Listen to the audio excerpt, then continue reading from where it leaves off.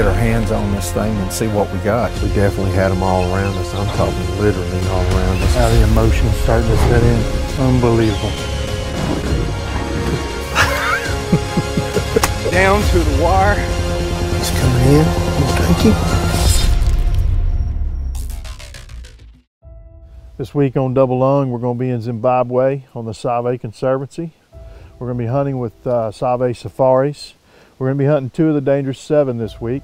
Hope you guys enjoy it. We're headed out, look for tracks. We're going to do some cold tracking on buffalo. We find some tracks not long out of camp. About our 3rd or 4th spot we went looking and decided we'd start tracking. So we started cold tracking. The buffaloes walked right through here not long ago. They're just coming through here feeding. We bumped these 2 buffalo. When you're tracking buffalo, you're moving in so slow and it's real intense, you know, and you're being as careful and quiet as you can. All of a sudden you hear them running through the brush, you know. It's somewhat of a letdown after you did all that work. So, you know, you sit there and you regroup and you think about what you did and you give them some time to settle down. So we took off on the 2nd run at them. So they hung out right in here, just pushing each other around.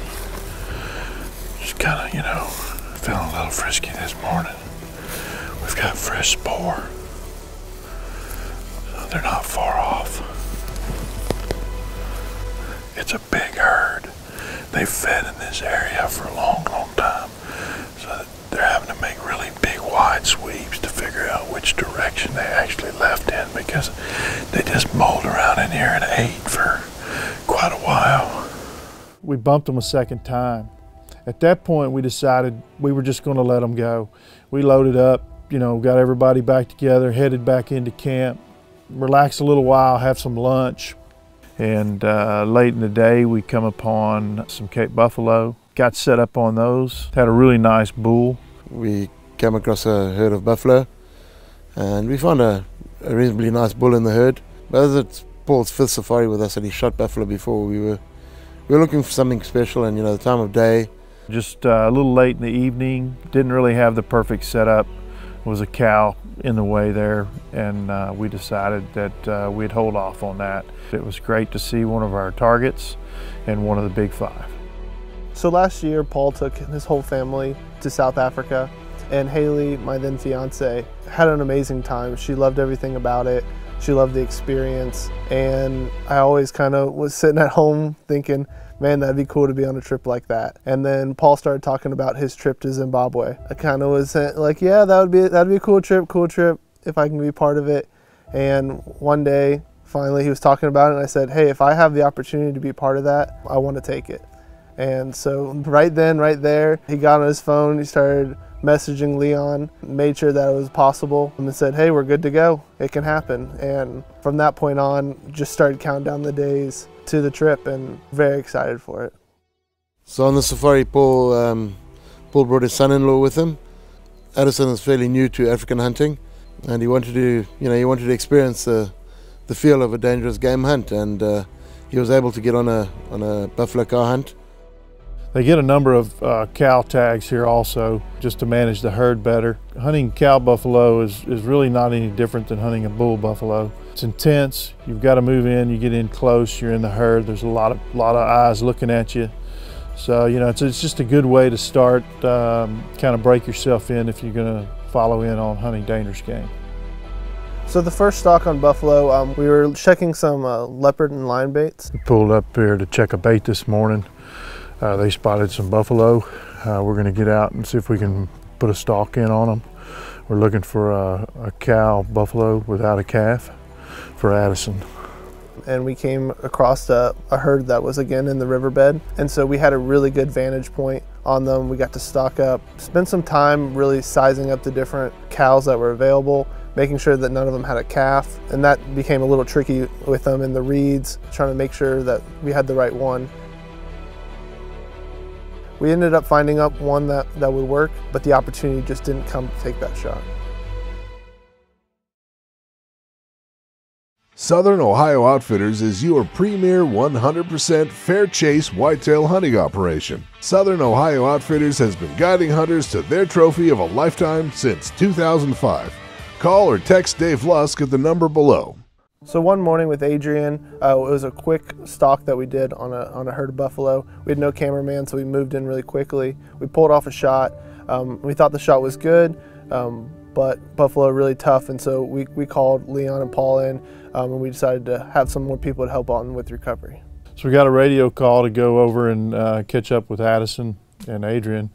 He had shot a cow buffalo. So once we looked at the situation, we decided that we should call in some dogs to help make the recovery as safe and as efficient as possible. We had 2 dogs help us out. They were on the trail. The trackers were help kind of guiding in the right direction, and it really saved us a lot of time of continuously bumping that buffalo and continue to move it along. The dogs found the scent after walking around in the brush for some time and took us right there to it, bait up the cow, and allowed us to move in and make a shot. You excited? Excited, very much. Yes. As a first-time hunter, I wanted to get an experience on the dangerous game, and being able to do that with a cow buffalo and be able to share that moment with Paul and Colton was really special. And I want to thank Paul for allowing me to come to this trip. Words can't really explain some of the experiences you get here, some of the situations you get put into, and it really just provides an amazing perspective on life. To be able to see different cultures, to be able to eat different food, meet new people. It's been a trip of a lifetime, and I'm very excited to continue to grow with this family and continue to share more adventures with them. We decided we'd take a little break and head up to Victoria Falls and just have a couple of days of downtime. So, you know, I'd always wanted to take Colton and Addison up there, you know, when we first started talking about the trip. And Leon was able to organize everything for us. So we were able to make a couple of calls, organize a bush plane to fly us all up to Victoria Falls and spend a day up in the falls, which was really great, you know, get the opportunity to take a break and go see the falls. Always good to be on the river.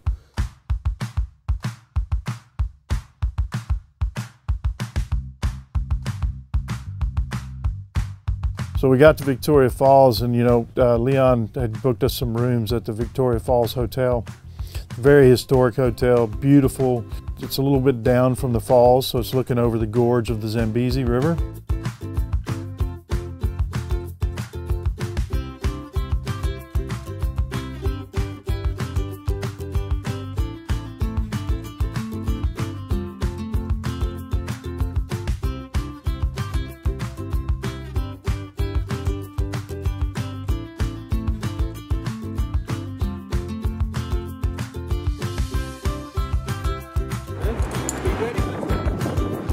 Okay, are we all ready? All right, 5, 4, 3, 2, 1, take off, brother.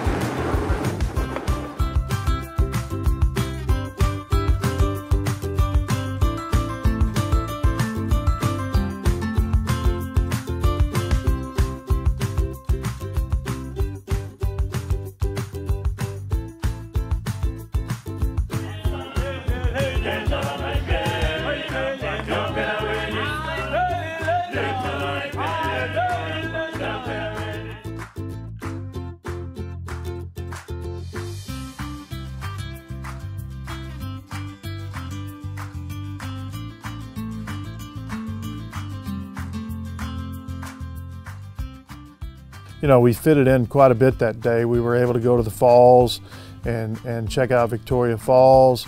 Did a little dinner cruise on the Zambezi, which was really awesome. It gave us a chance to just kick back, relax, visit just amongst us and talk about the fun times we've been making, the memories and everything. And you know, the sunset on the mighty Zambezi is very breathtaking. And to be able to share that with friends and family, awesome memories. So we ended, you know, with an awesome evening here in Victoria Falls. Spent the night there at the hotel, got up the next morning, had a really nice buffet there. I knew that Paul was looking for a hippo and had always wanted a hippo. So I made a couple of calls to a friend of ours, Coris, who operates in the Gachi Gachi area of Kariba.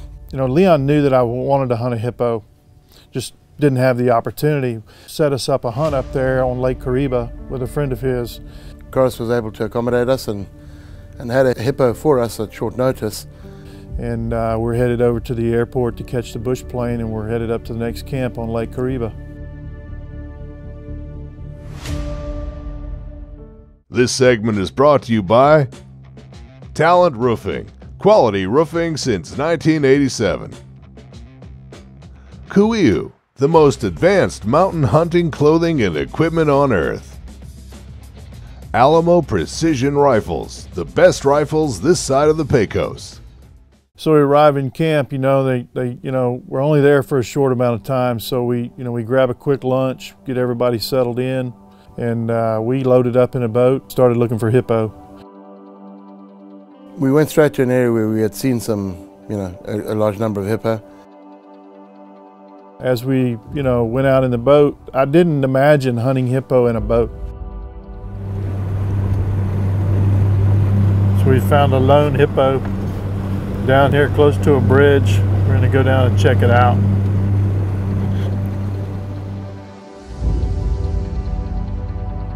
You do need to take the time and really look at the hippo and try and assess them. Hippo hunting can be challenging sometimes, especially in the situation we had where the weather wasn't great. The hippo was spending the time mostly on the water. On the floodplain area that they normally hunt the hippo was flooded, so we had to pursue the hippo in the water, which presents its own challenges. Sexing the hippo for a start, trying to determine where a big bull from a big cow is quite difficult. There's a number of things you look for. Obviously, you look for a very big neck. You're looking for a broad head, a nice long head. You're looking for swellings on the side of the nose, which would indicate, bigger teeth. So you actually spend a lot of time looking at hippo, looking at different hippo and comparing them to the other hippo, looking at how the hippo is behaving, what he's doing in the pod. Listening to Leon educate us on them and how everything's working out and how you judge the hippo was very interesting.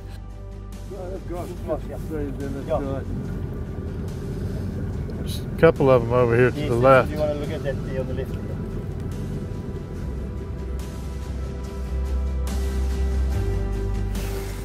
The hippo's gone under. They walked right by the boat. You could watch the bubbles. So we got a pod in front of us, but one decided it wanted to get out of here, so it just walked right up underneath the boat.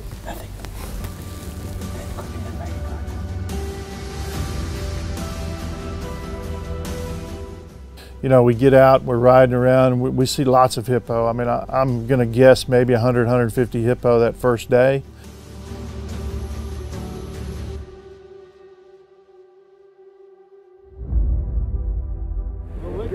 Hey, there's one out here by itself. Okay, that's what I want to try. Still haven't found a big bull. See the one that's looking at the second from the right. That's the only one I want to share about. Lots of moms with cows. There's another one behind. It's a calf. He's sort of like looking at us now. Lots of females with calves. Cow and a calf, yeah.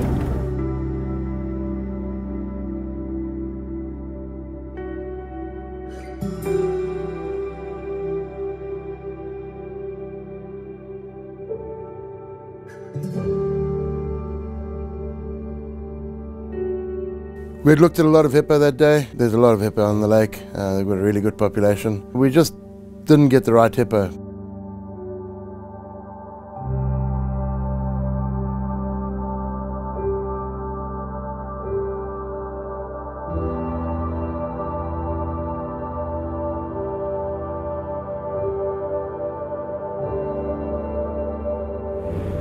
That's a big one over there, man. Huh? Over there. No. Out of the water. See, I was standing out of the water. There's a hole there as well.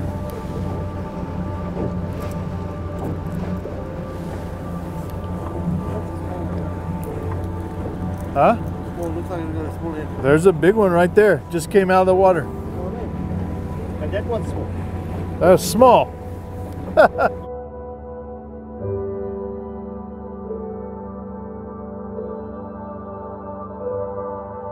So we've been out pretty much all afternoon, seen a lot of hippo, just looking for the right one. So it's getting late, so I'm probably gonna head into camp, give it another shot in the morning.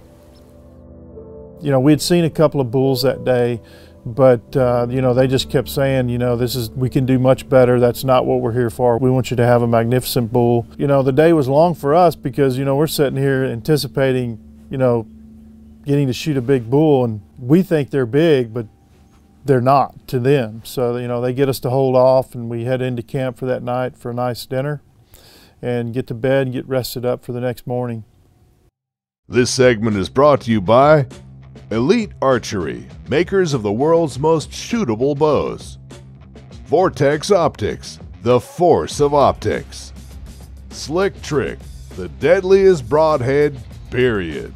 Scott Archery, the #1 name in the release game. This segment is brought to you by Dillon Manufacturing, fiberglass deer blinds. Eberly Stock, our favorite hunting pack. True Glow, when brightness counts. Fox Pro, high performance game calls. So next morning we're up, we're headed out in the boat. The reason we're having to hunt out of the boat is, you know, Lake Kariba is real high. I mean, it's just fixing to breach the dam. And it's, you know, it's flooded out a lot of hunting lands, a lot of the areas where the hippo come up on land where you can move in and do a safe shot and, you know, have a safe hunt. Just wasn't available to us, so we had to do it from a boat. So, you know, we get back in the boat the next morning, we head out to an island area that is really usually not an island, it's part of his hunting land, where we had seen a bull the day before. And so we eased up there bright and early in the morning, and as we pull up, there's about 20 hippo out in the water. We weren't there long, and they had already picked out the one, and you know, it kind of separated itself from the herd. If you're looking facing slightly away from us, just try and hit him wherever you feel comfortable about, and when you're ready, take the shot. Okay.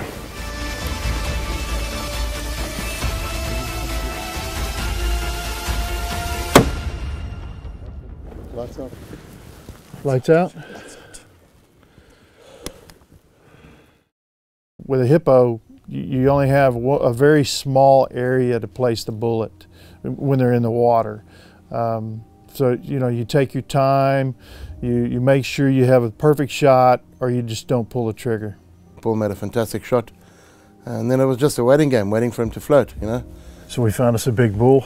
We put one in him, just at the base of the ear. Now it's just a waiting game, hoping he floats up here pretty quick. Usually maybe a couple of hours, so we're just gonna sit here and wait. All right, so we put the shot in the hippo.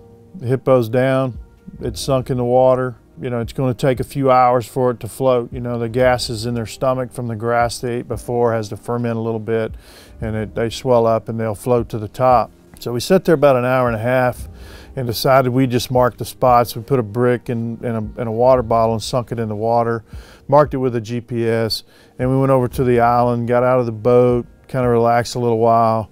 And so after you shoot a hippo, it takes a while for them to float. So we've came over here to land, and we're just hanging out waiting.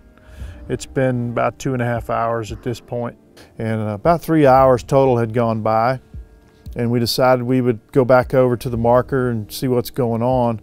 We eased back around there, and you know, it still hasn't floated completely, but the sun was coming through the clouds and the tracker standing up on the front of the boat, and we got right at the marker where we had marked it on the GPS, and the tracker spotted it below the water about 3 or 4 feet down with the sunlight shining on it.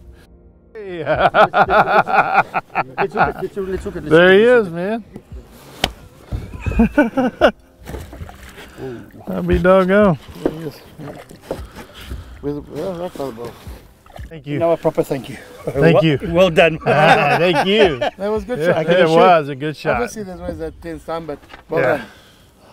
Where's your Yeah. knife, Cry? Yeah, it is there. So it's been almost 3 hours, and we came back where we marked him and spotted it somewhat under the water, but you could see it under there. It floated up some. We've got it tied up to the boat. We're going to take it into the land, towed it into the shore, and they had a tractor there. We've got it pulled up on the beach there, and man, what a magnificent sight. Those things are huge. So we came over hunting with Leon with Save Safaris on this trip, and we didn't really have a hippo on the list, but we decided to take a break from hunting. We came up to Victoria Falls for a day, and Leon organized us a hunt to come over here on Lake Kariba. Yesterday we seen a lot of hippo. We passed on a couple and got up early this morning and went out and was able to harvest this awesome hippo here, hippo bull. We thank everybody involved for helping us get this done, and it's been an awesome adventure. Thanks, Leon. Pleasure, brother. Good luck for the next one. Yes.